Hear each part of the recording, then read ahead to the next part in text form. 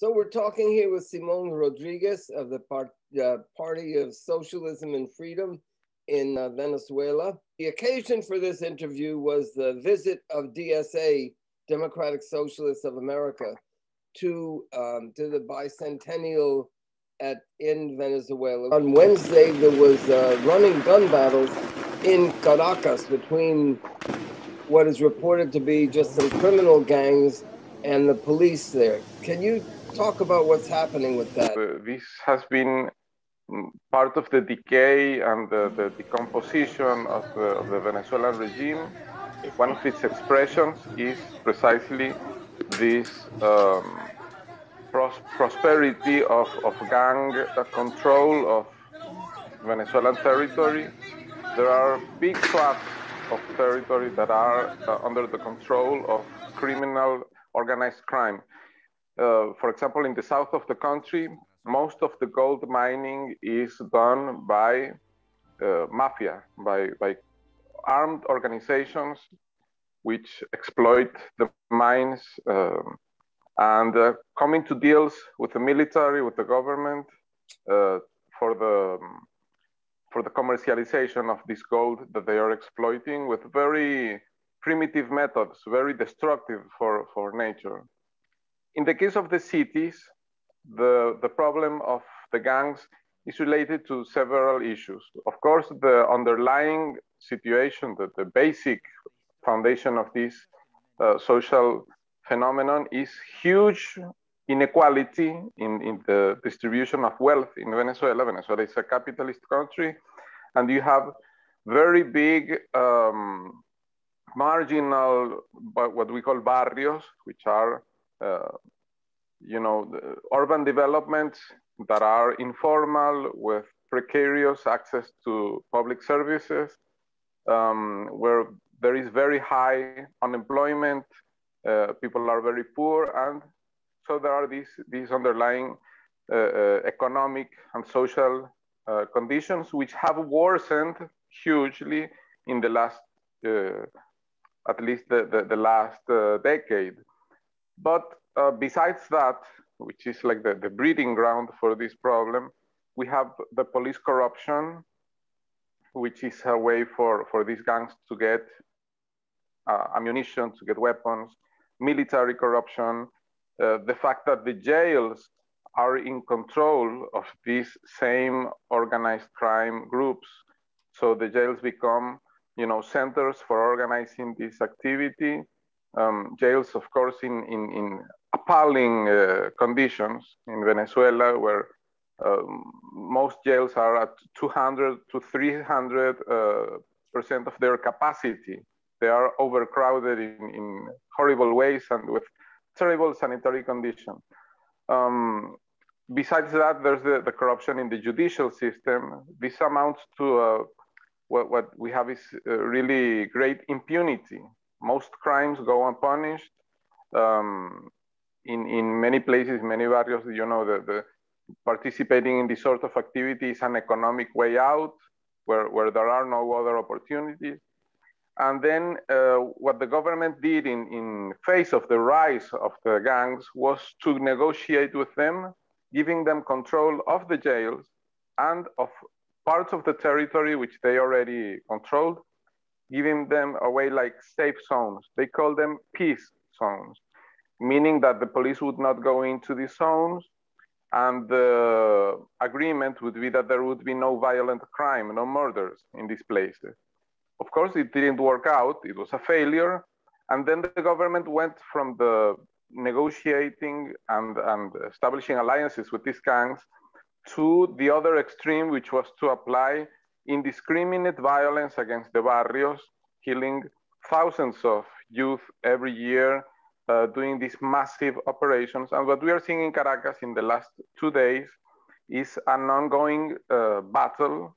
Really, the city is paralyzed because of this battle between gangs and the police. Really, what it shows is the decay and the decomposition, as I have said, of Venezuelan capitalism, and really it's totally incompatible with any notion of socialism or a revolution in Venezuela. When you see this, this is the confirmation of a deeply rooted problem of marginalization, poverty, inequality, and really getting into very extreme consequences as we have seen in the last few days. Some people would say that the social decomposition and the economic disaster that Venezuela faces today is all caused by the US sanctions. The history does not fit into that explanation, because the first financial sanctions were in late 2017, and the first oil sanctions were in early 2019. What the sanctions have done is accelerate the economic crisis, but the Venezuelan economy had already shrunk about 50% before the sanctions. So we are against the sanctions, obviously, but we cannot use it like a joker card that can be the explanation for everything.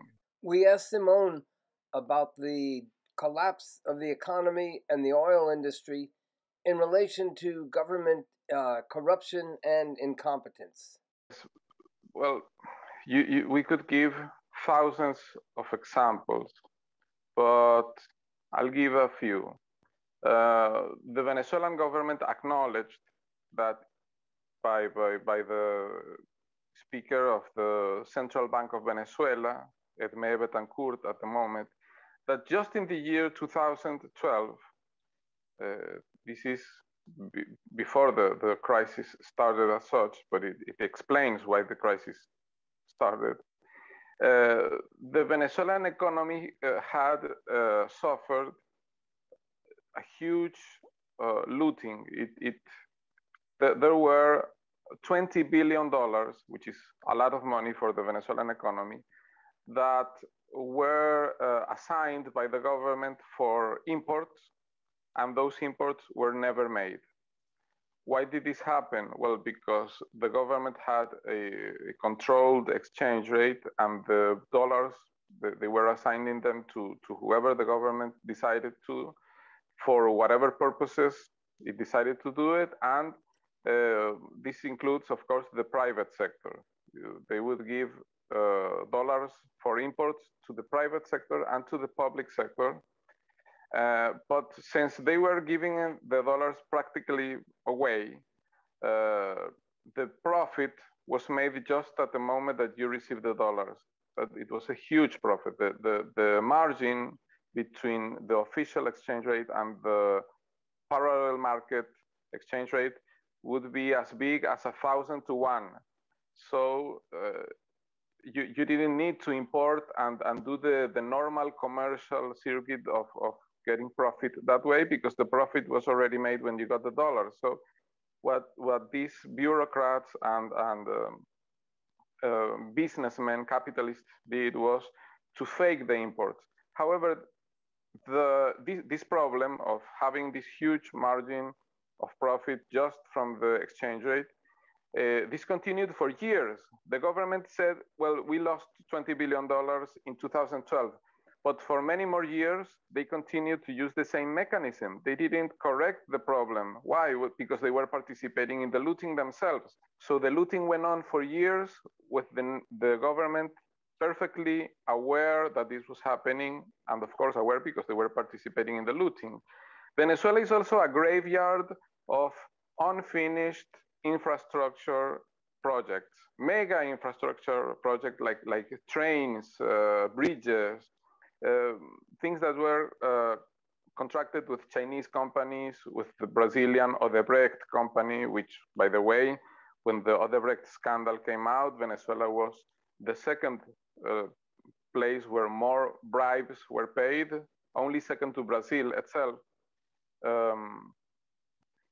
So you can be on the road and you're seeing these big pillars that were supposed to have a train going on top of them, and there's nothing on top of them. They're just the pillars, and they have been there for more than a decade.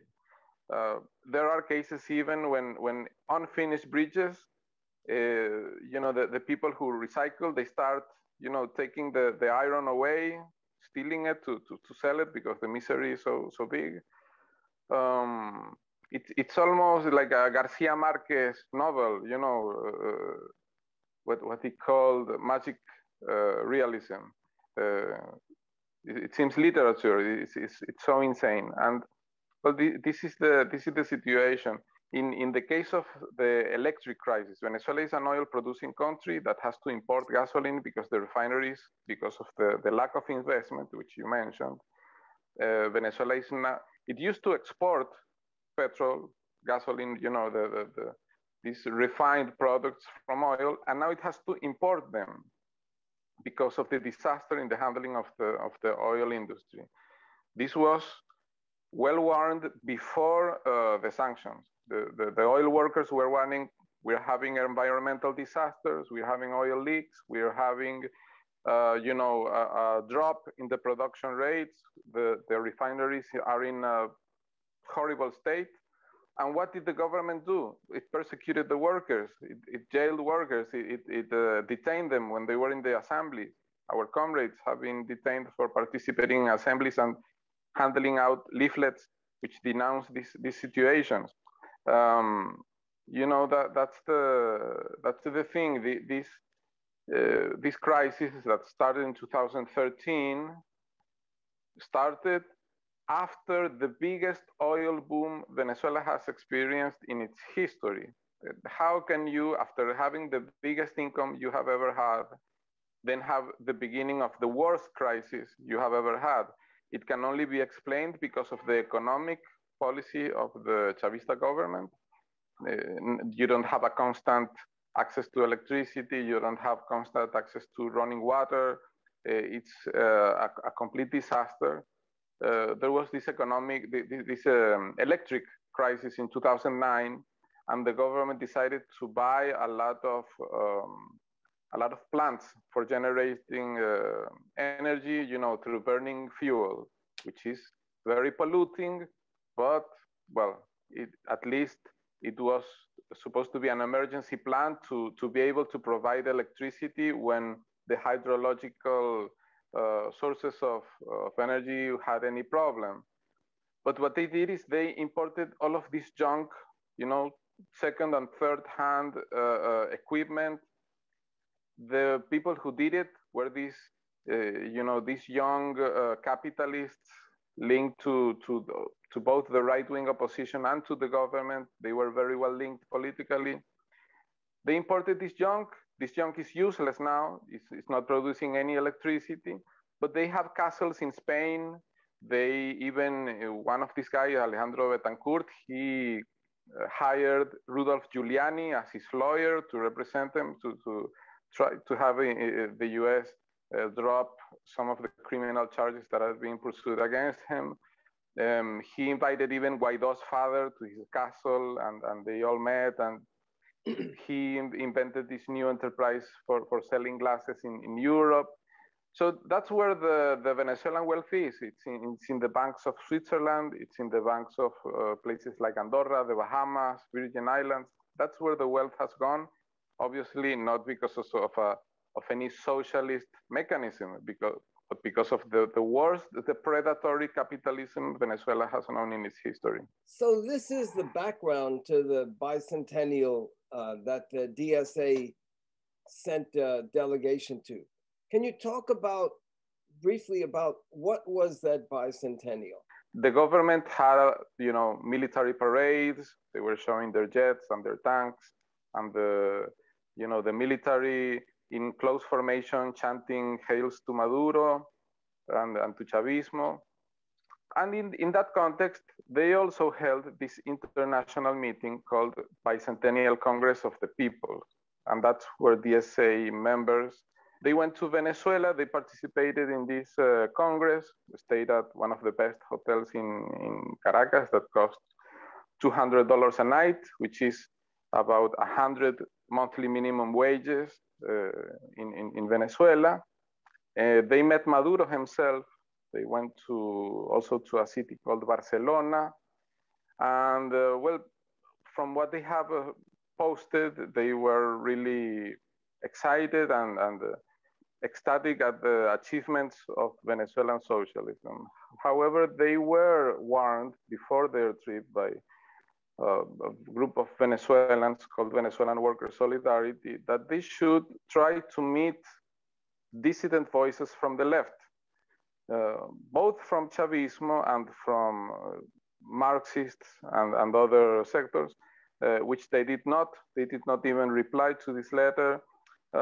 We hope that this incident, which is very unfortunate, they being useful for the Maduro propaganda, which all of the Venezuelan state media showed this meeting as proof that there is international support and that the US left is very supportive of Maduro. And there's no indication that they went any step further than what the government wanted to show them. Certainly, they did not meet, the left activists and organizations that we know. None had any contact with them. I think that true solidarity has to be to support people who are struggling for the same things that you are struggling for. And therefore, in Venezuela, abortion is completely illegal. DSA is for reproductive rights. DSA should be in solidarity with Venezuelan feminists who defend the right to abortion. DSA defends, the rights of the LGBTQ community and is against discrimination. Well, they should side with Venezuelan activists from this community who face persecution from the government, a country where there is no right to egalitarian marriage, there is no right to social security for partners of same-sex couples. DSA stands for a $15 an hour wage. It should not be silent about Venezuelans having a 1 cent an hour wage. For me, it's a very logical, easy to understand thing that you should not side with the oppressors, the exploiters, and the capitalists, even if they claim to be anti-imperialist or socialist. Regarding trade union rights, you don't have the right to strike. It has been abolished by this memorandum 2792, which was adopted in 2019. It says that, it puts a bureaucratic process as a requisite that makes it virtually impossible for you to have a legal strike. Some people here say that, okay, all of that may be true, but we here in the United States should just simply focus on ending the sanctions. There is no contradiction between being against sanctions and also supporting political prisoners to be freed. Feminists who are imprisoned for aiding a rape victim to have an abortion. These types of things are happening in Venezuela, and the left should not be silent about it.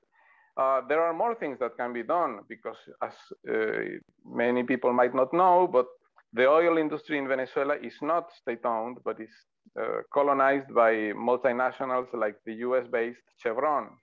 And Chevron is paying these misery, semi-slavery wages in Venezuela. So the US left could do a lot in pressuring Chevron to stop paying hunger wages to Venezuelan workers. And this would be of huge consequences in Venezuela. There are so many things that could be done. Of course,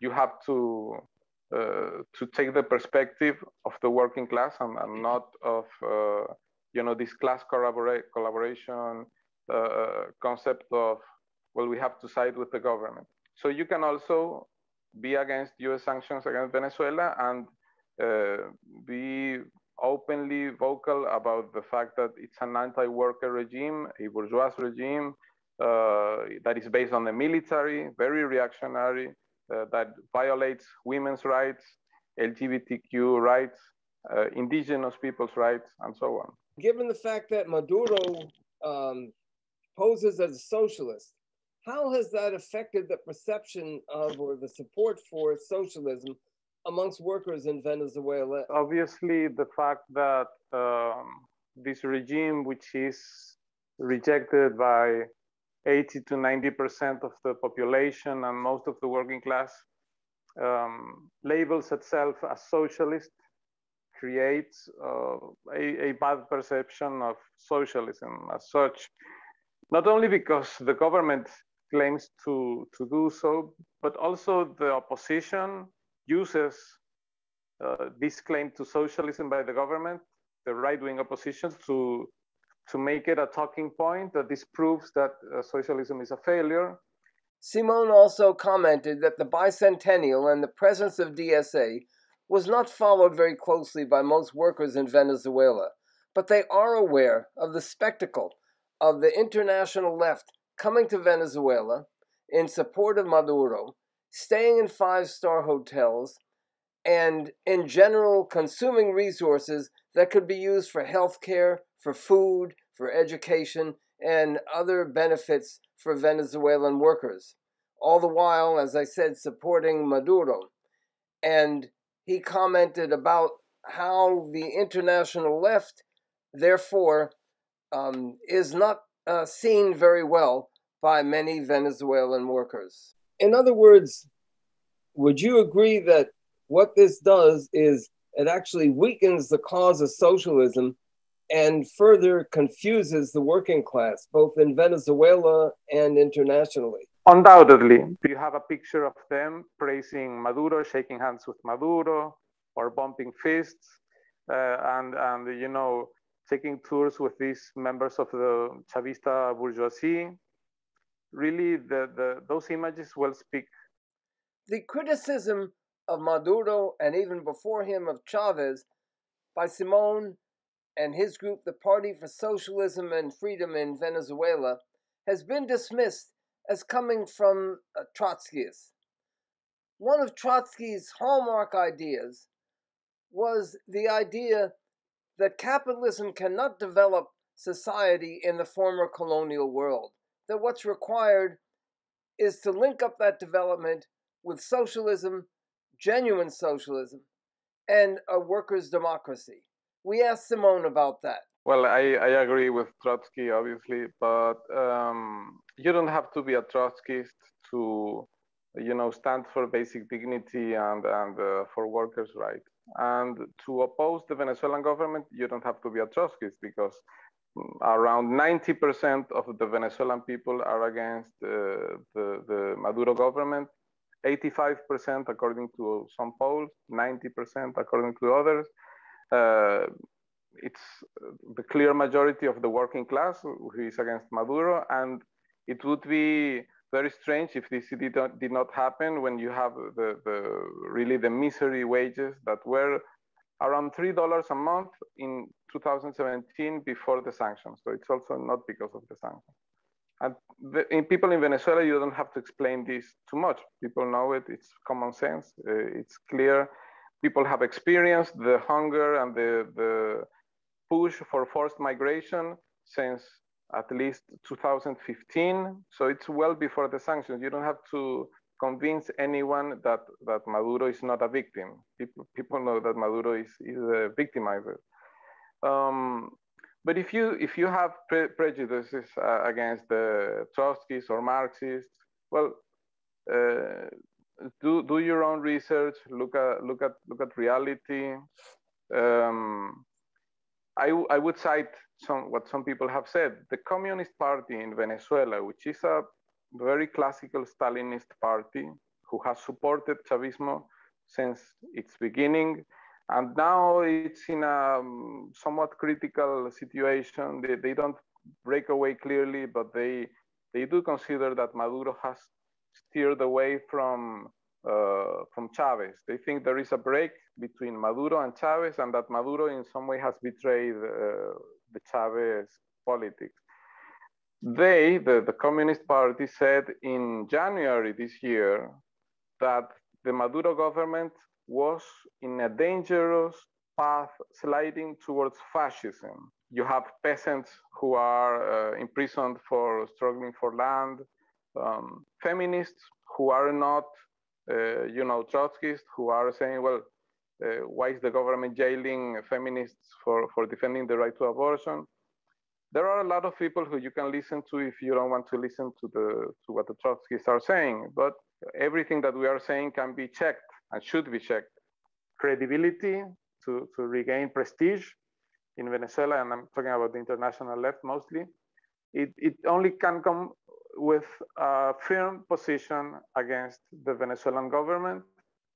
Of course, it should be in an anti-imperialist and anti-capitalist perspective, denouncing the sanctions and denouncing the role of the US government in Venezuela. But if it doesn't say clearly, we don't support the Maduro government, we think that the Venezuelan people deserve better and deserve the opportunity to really take their own destiny in their own hands and not be at the mercy of the military and of the intervention from Russian troops and Chinese economic interests, and even the US imperialist oil companies like Chevron and so on that are looting the country.